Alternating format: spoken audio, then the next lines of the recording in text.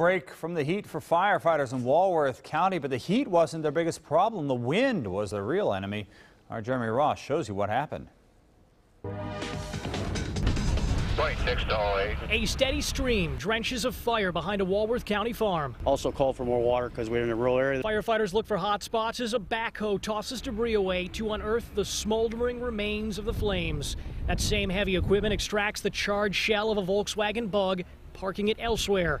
The damage centered around a barn and some storage structures nearby. The barn had no cattle in it, so no livestock, so it was just a storage shed for hay and some machinery. And we're so lucky that it didn't get any other places, you know.